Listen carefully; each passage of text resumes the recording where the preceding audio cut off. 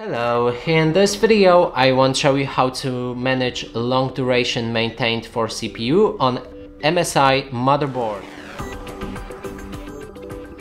To do this, first you will need to open Advanced BIOS settings, go for overclocking, then enter Advanced CPU configuration, and right here we can find the long duration maintained, and we can switch between different values when you click on the auto option. You can also obviously put it on auto. And that's it for this video. Hope you like it. Please consider subscribing to our channel, leave a like and a comment below.